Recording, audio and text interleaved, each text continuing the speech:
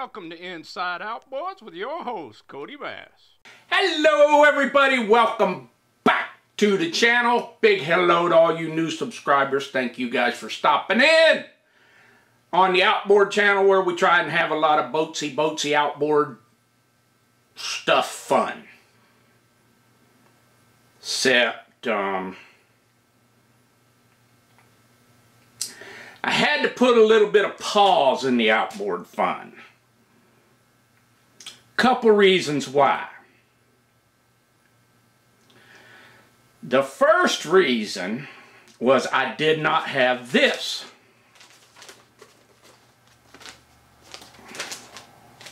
A 5 1/2 base to leg power head to base gasket. I didn't have one, so I had to order one. I got it.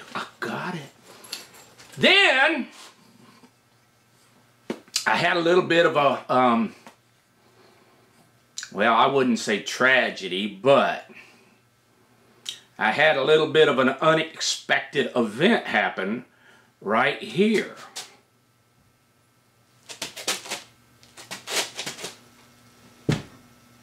As you can see, there's some things missing behind me. There's some big holes in the wall. My sign, my Johnson sign. Remember my little shelf? Well, my little workbench right here was also a chest freezer that I had stainless steel on top of. Well, that freezer up and died. So, anyway, since I have to get that freezer out of here, I thought, well, this, might as well take care of this. So, I'm kind of deciding what I'm going to do with all of this. Should I put a workbench that maybe rolls on casters? Boom! Should I build some shelves, take all this down, center it? I'm going to repair all the sheetrock, paint all this. But I wanted to work on that little bitty 5 1/2 cutie. So, but this is putting a little bit of a damper on it. And you know what I think that is? That's... Warning, bullshit alert. That's what I think.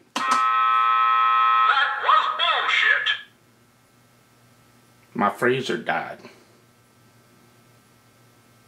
Then I had to transfer all of it. Bullshit detected. Take precautions. Take precautions when your freezer dies. And your freezer happens to be your workbench. That ain't fun. Here's kind of what it looked like.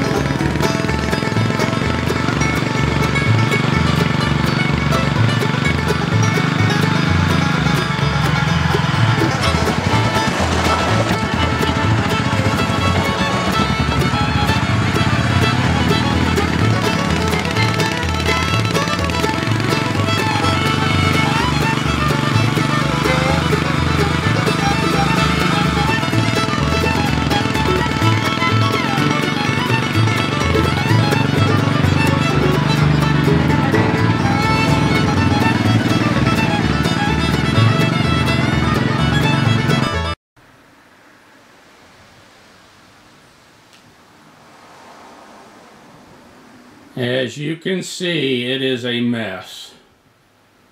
That's where the old freezer slant bar, what I use mostly as a workbench, goes. Now I'm going to clean all this mess up.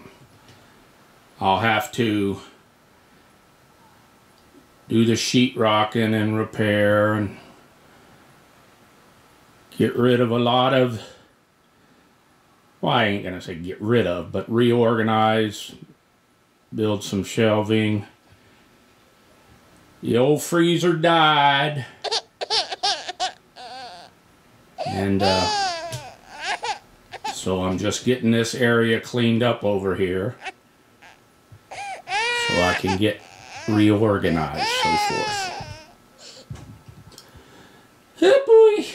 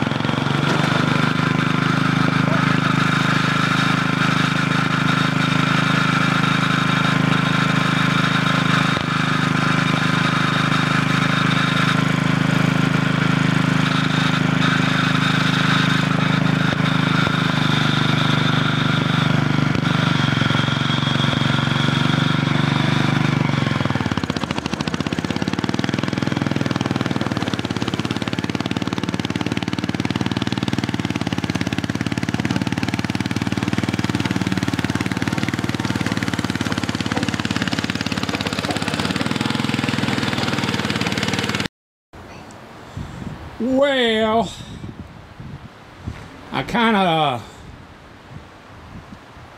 see the oil on the bucket there, on the tire. You can't see it, but it's everywhere. I blew a hydraulic hose, so that kind of put it into me filling up the old scrap wagon. But anyway, I don't know if you could tell it in the video, but I got a face full of hydraulic fluid spray a couple of times from the old burst bucket hose.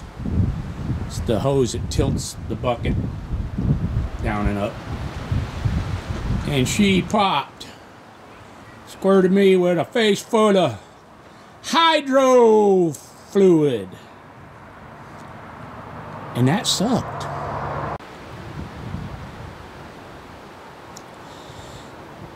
Well, here's some of the other stuff I had to do. You see my lamp up there, my outdoor light? I built that. I don't know what that top was. It was on some spinny thing. So I painted the top side of it green, installed a outdoor light socket, bought a special light bulb that is motion activated, and it's the light bulb itself that's motion activated, not the unit, just the bulb. But then I took some copper and brass fittings and I made a lamp. I still got to get up under there. Right up under there I'm going to get a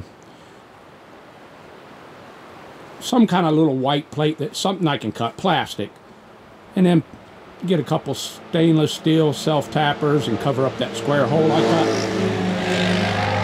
so it looks more professional. But I got just some regular copper pipe going into the plate on the wall. That was all rotten, and so I had to get that done before the snow came. It was just hanging up there by the wires. The tin one that was up there just rotted off.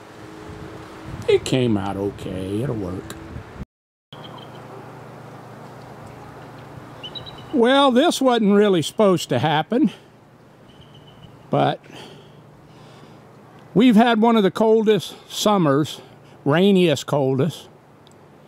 But darn if that old plum tree didn't get a bunch of plums on it. I don't think they'll ever ripen. Most of them I think will just turn brown and fall to the ground, but they're there. They're about the size of little green olives right now. Hopefully you can see some in there. I didn't expect that.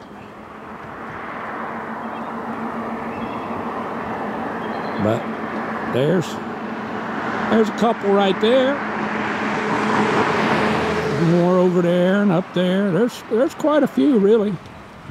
So the old plum tree, it's trying to plum. And boy, I wish it all the luck in the world. Ain't nothing better than a bunch of little half-ripe plums with a salt shaker. Yummy. A few more raspberries. Yeah, I'll get a bowl, a small bowl of raspberries out of there. I got some black currants too. I can get a good mixed berry bowl going for my oatmeal. For sure. You can see right there and right there where the deer come through. So the deer been nibbling at the berries. Yeah. Not wide enough nor big enough to be a bear, so that's a sick of blacktail. A couple of them come in there munching on the berries. Good for them. Well, it's been a rough couple of weeks. Things breaking and tearing up, and then the weather starting to, it got down to 34 degrees earlier this morning. So I got about 2 degrees to go before I have to unhook the water hoses and drain them, and it's a-coming. So wanted to get another load or two out to the heap before the snow blocks me in and all that. I'd still like to get more of them, but I got to take care of that hydraulic hose, and I and missing one fitting from making the hose that I had on hand work. So got to do that, got to get the little ramrod up and running, because that's how I use that machine for my snow plow as well, for snow removal. So I got to get that. My freezer decided to go. I bought a new one. I haven't even unboxed it yet. But before I do that, I got some sheetrocking and painting to do, and on and on. You know the drill.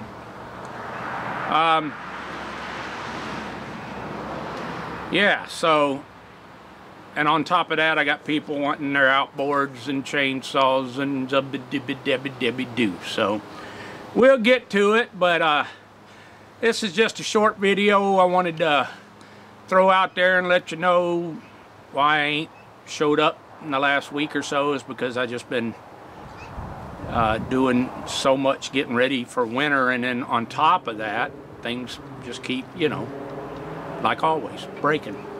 So, did an oil change on some of my vehicles, needed to get that done, just things getting ready for the snow that's a-coming, so I had to take a little break and get that done. So, be doing a giveaway for a nice t-shirt here in the next video or two. And to the guy that won the ball cap, it's on its way. You should get that any day now. Congratulations to you. And we'll get some stuff like that going and get back on that little 5 1/2. I did have to order some parts for that. They came in. But right now I don't even have a workbench, because I used my chest freezer. I had it trimmed with stainless steel and everything. And so now I got to build a little workbench to put back there. And I'm thinking along the lines of, I'll build the workbench a little smaller than that freezer, and I'm going to put it on casters so I can move it around in there. What do you think? And if you've watched my videos for any amount of time at all, you know I cannot cut a square board. When it comes to woodworking, it ain't me, it ain't me. I ain't the fortunate one. Nope, it ain't me. I'm not a woodworker. So for somebody, you know, for most of you guys, you'd be like, I'd throw that workbench out in about 10 minutes. Nope, that ain't me. That won't happen. That's an all-day project. I don't think I'll film the finished product. That'll be about it. But I got a buddy, Charlie.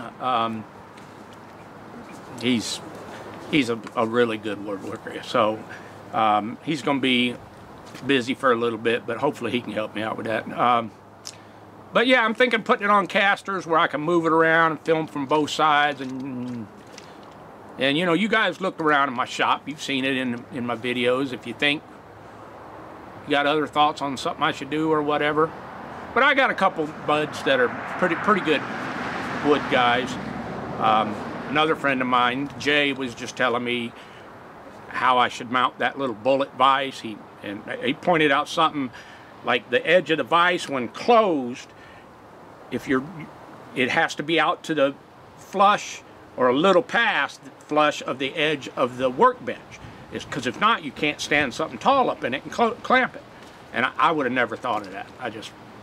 It ain't me. It ain't me. So anyway, just a video to kind of update you on what's going on around the shop, and hopefully things will quit tearing up and breaking, and I can get things put back together, and we can get some good outboard fun videos on. Get them up. So yeah, we'll get back on that little 5 1/2 cutie and get that thing put back together. Then I've got a Johnson 30 here, a customer once done up, and then I've got a Yamaha 15, and then I've got a few chainsaws and a generator and a. So yeah, and as always with this little shop here, you never know what's going to show up here. So that's going to be a wrap on this one. As always, that is one more hack from Kodiak. Thanks for watching. More vids are coming on Inside Outboards with your host, Cody Bass.